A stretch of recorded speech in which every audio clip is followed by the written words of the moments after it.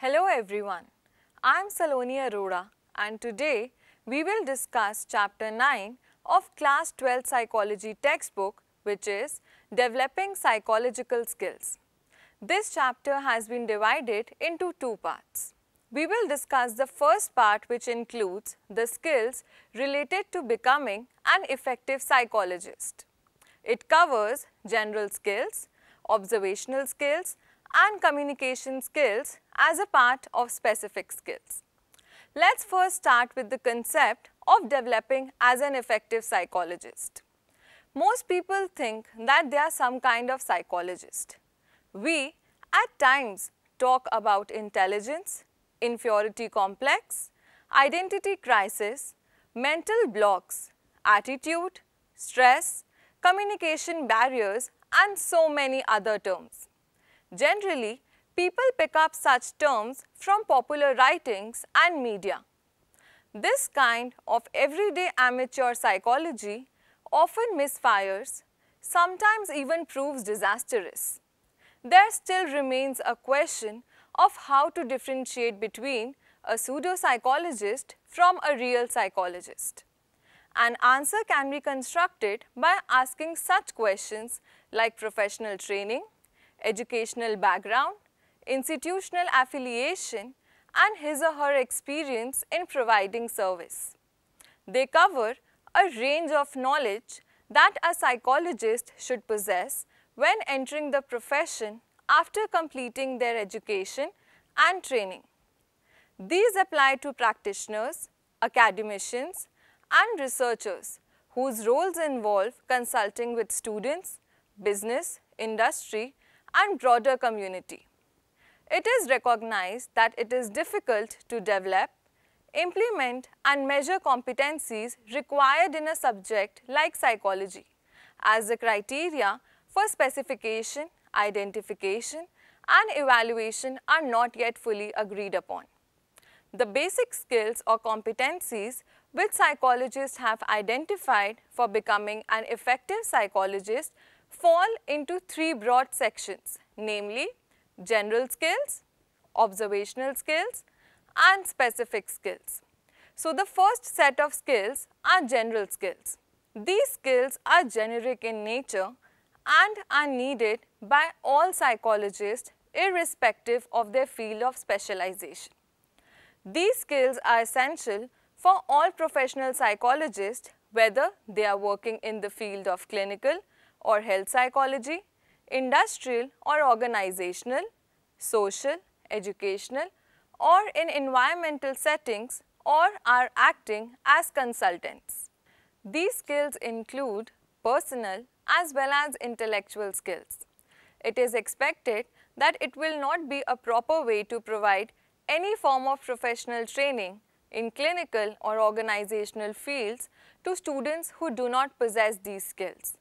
Once a student has these skills, subsequent training in his or her area of specialization would only refine and further sharpen these skills required by a professional within his or her field of specialization. General skills include intellectual and personal skills, and one of them is interpersonal skills, which includes ability to listen and be empathic, to develop respect or interest in others' culture. The second skill within your intellectual and personal skill is cognitive skill, which includes ability to solve problems, engage in critical thinking and organized reasoning. The third skill is affective skill, including emotional control and balance, tolerance and understanding of interpersonal conflict. The fourth one is personality, which includes desire to help others, openness to new ideas, honesty, integrity and personal courage. The fifth one is expressive skills, which include ability to communicate one's ideas, feelings and information in verbal, non-verbal and written form. Sixth one is reflective skills, including ability to examine and consider one's own motives, attitudes, behaviors and ability to be sensitive to one's own behaviors or others. The seventh one is personal skills, including personal organization, personal hygiene, time management, and appropriate dress.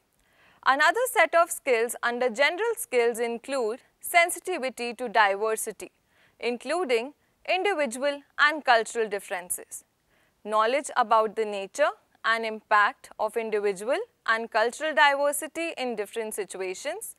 The next skill including under this topic is ability to work effectively with diverse backgrounds in assessment, treatment, and consultation, ability to respect and appreciate different cultural norms and belief, and the last one is being sensitive to one's preferences and also to one's preference for own group.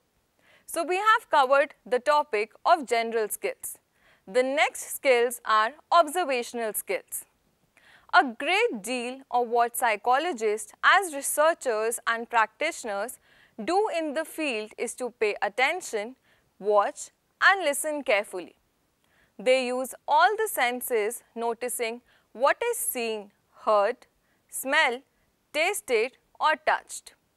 A psychologist thus is like an instrument that absorbs all sources of information from the environment.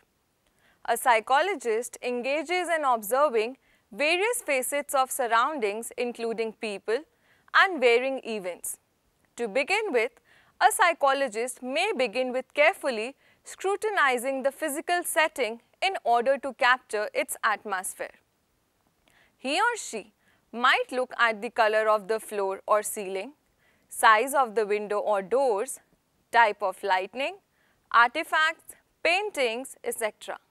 These small, subtle and irrelevant looking signals influence human behavior, which is why a psychologist notes such signals in the surroundings. In addition to physical surroundings, a psychologist actively engages in observing people and their actions. This may include the demographic features, age, gender, race, etc., ways of dealing and relating with others, pattern of behaviors in the presence of others, and etc. A psychologist records such details because something of significance may be revealed in the process of observation. The following points are taken into consideration while making an observation. Observe patiently. Pay close attention to your physical surroundings. Who, what, when, where and how. Be aware of people's reactions, emotions and motivations. Ask questions that can be answered while observing. Be yourself. Give information about yourself if asked. Observe with an optimistic curiosity and be ethical. You have to respect privacy, norms of people you are observing. And lastly, take care not to disclose any information to anyone. Now let's get familiar with two major approaches to observation: naturalistic observation and participant observation. Let us now consider developing skills about them. The first observation is naturalistic observation, which is one of the primary ways of learning about the way people behave in a given setting. Suppose you want to learn how people behave in response to a heavy discount provided by a company while visiting a shopping mall. For this, you could visit the shopping mall where the discounted items are showcased and systematically observe what people do and say and after the purchases have been made. Making comparison of this kind may provide you with useful insights into what is going on. The second type of observation is participant observation, which is a variation of the method of naturalistic observation.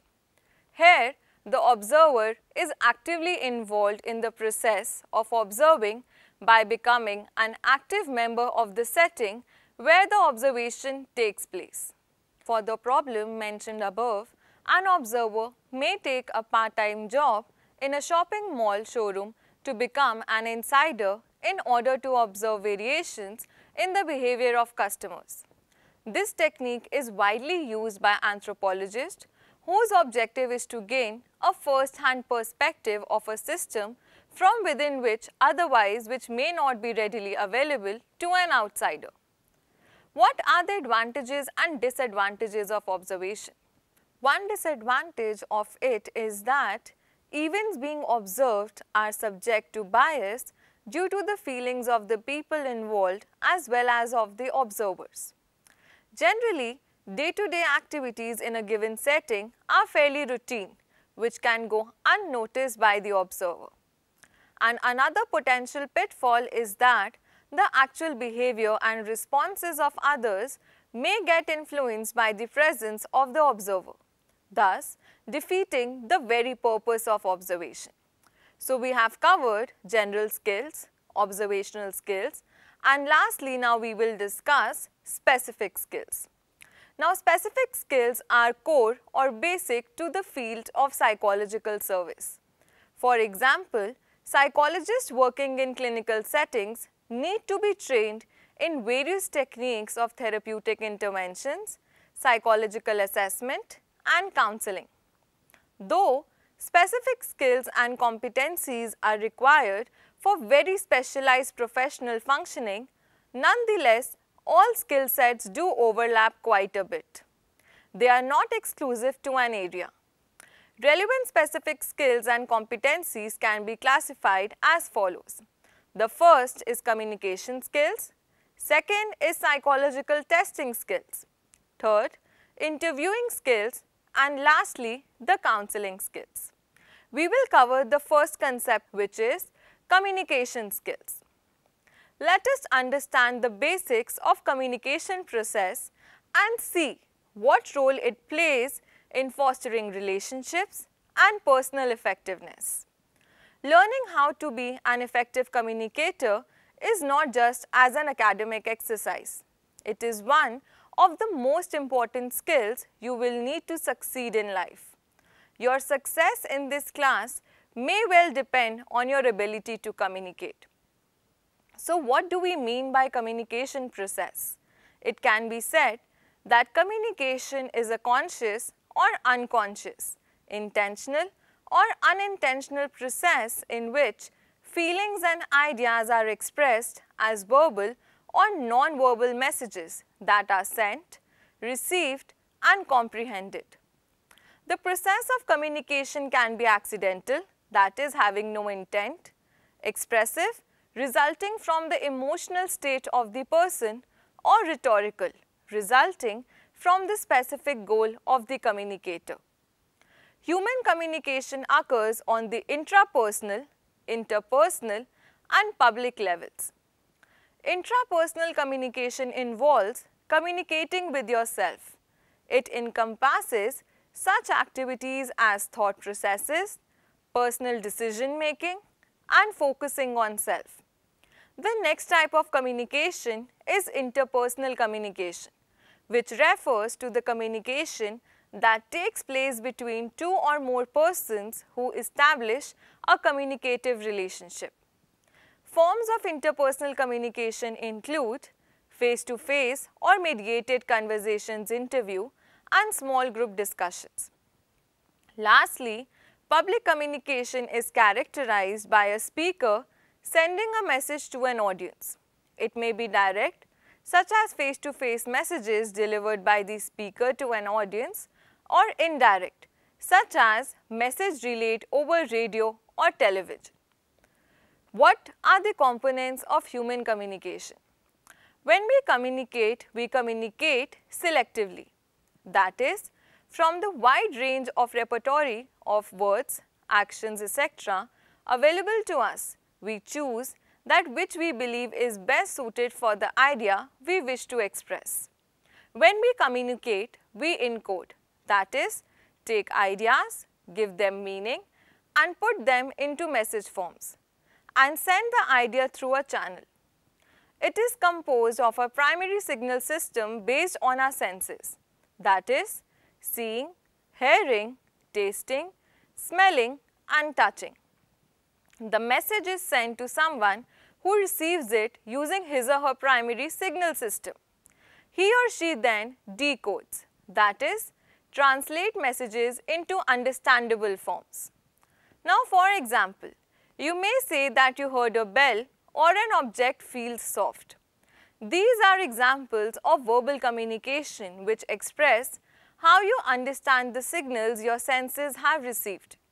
You can also respond at a non-verbal level. You touch a hot stove, your fingers pull away quickly and your eyes well up with tears. The pulling away of fingers and welling up of eyes with tears will communicate to an onlooker the pain suffered by you. The first component of communication is speaking.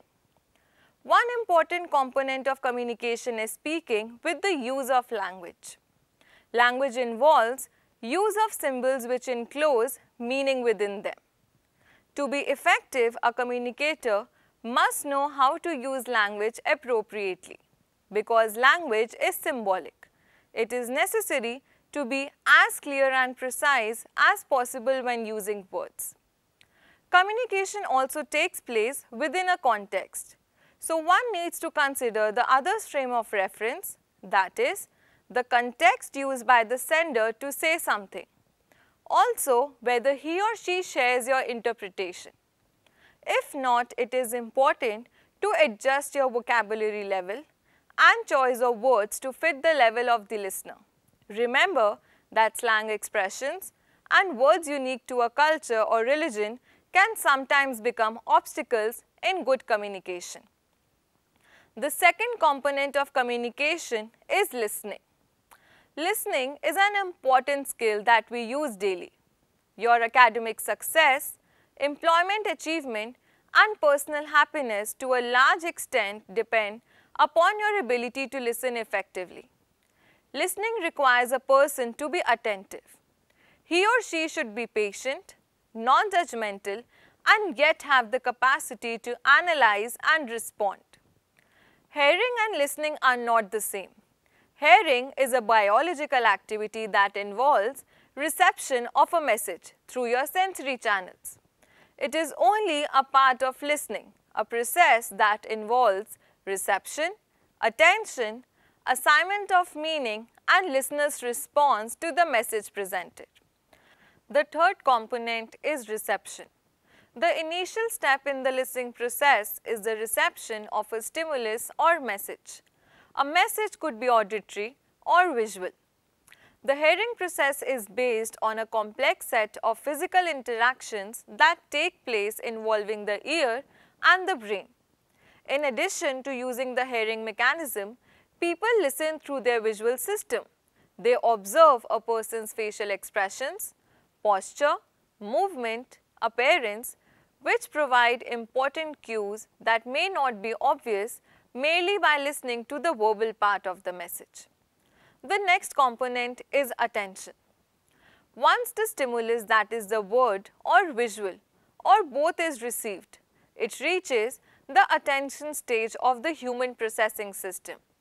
In this phase, the other stimuli recede so that we can concentrate on specific words or visual symbols. Normally, your attention is divided between what you are attempting to listen to and what is happening around you and what is going on in your mind. Now consider you are watching a movie. The person in front of you is constantly whispering to his or her friend. There is a buzz in the sound system. You are also worried about the forthcoming examination. So your attention is being pulled in different directions. Divided attention makes it difficult for you to receive signals or messages. The fifth component is paraphrasing. How would you know that someone has been listening? You will ask him or her to restate what you had said. The person in doing this does not repeat your exact words. He or she makes a summary of the ideas just received and provides you with a restatement of what he or she understands. This is called paraphrasing. It allows you to understand how much he or she understood or what was communicated. If someone cannot repeat or write down a summary of what was said, then he or she probably did not get the whole message or did not understand it. We can keep this in mind when we are listening to our teacher in the class or to others. Try to paraphrase what you have heard, and if you cannot do so, you should seek immediate clarification if possible. The next component is assignment of meaning. The process of putting the stimulus we have received into some predetermined category develops as we acquire language. We develop mental categories for interpreting the message we receive. For instance, our categorizing system for the word cheese may include such factors as a dairy product, its peculiar taste and color, all of which helps us to relate the word cheese to the sense in which it is used. The next component is role of culture in listening. Like the brain, the culture in which we have been brought up also influences our listening and learning abilities. Asian cultures such as India emphasize on listening by being a silent communicator when receiving messages from seniors or elders. Some cultures also focus on controlling attention. Buddhism, for instance, has a notion called mindfulness. This means devoting your complete attention to whatever you are doing. And the last component is body language. We are aware that non-verbal acts are symbolic and closely connected to any talk in progress. Such non-verbal acts are part of what is called body language. Body language is composed of all those messages that people exchange beside words. While reading body language, we must remember that a single non-verbal signal does not carry complete meaning. Factors such as gestures, postures, eye contact, clothing style, and body movement, all of them have to be considered together, that is in a cluster. Also, in verbal communication, non-verbal signs can have many different meanings. For example, crossing arms over the chest may suggest that a person likes to keep aloof, but crossed arms accompanied by an erect posture, tightened body muscles, a set clenched jaw, and narrowing of the eyes are likely to communicate anger. A person's background and past patterns of behavior are also considered when we analyze body language. The consistency between current and past patterns of behavior, as well as the harmony between verbal and non-verbal communication, is termed as congruency. When you say to your friend, "You do not look well today," you are basing your statement on an evaluation of the person's appearance today and comparing it with how he or she looked in the past. In other words, something has changed and you see that difference. If you did not have experience to draw on, you would not have noticed that change. Let us recall how much we use body language to encourage or discourage conversation. For instance, we consciously wave at waiters or friends to catch their attention. Much of the use of body language occurs in conversing with others without conscious realization. So, in this way, we have completed general skills, observational skills, and communication skills as a part of specific skills. I hope you all have understood the concepts really well. Thank you.